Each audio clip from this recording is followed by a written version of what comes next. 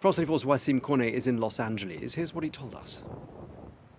It does appear that Los Angeles was spared the brunt of the storm, but it is a different story in some of those desert and mountain towns north and east of the city. We've seen dozens of reports of significant flash flooding, of mudslides, of debris flows, and of evacuations. One of the areas hardest hit, the town of Palm Springs, a very popular vacation destination. That town, other areas of the deserts of Southern California, seeing several months worth of rain fall in just 24 to 48 hours. And this evening, we've heard reports of several water rescues, people stuck in their vehicles in the hills north of Malibu, that is west of Los Angeles. There were fears that this storm would have significant impact on the power grid. That has not materialized, thankfully, but we are seeing still 40,000 people without power.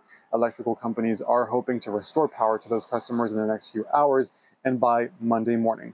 There will be consequences for some of the students in this area. Hundreds of thousands of students will be staying home because the LA school district and several other school districts have decided to keep schools closed this Monday to make sure that none of their infrastructure has been impacted by the storm, that there are no leaks in any of the schools. And of course, it is worth reminding that this is extremely unusual any time of the year, but especially in August. It is the driest month of the year in Los Angeles. It averages 0 millimeters of rain for the entire month.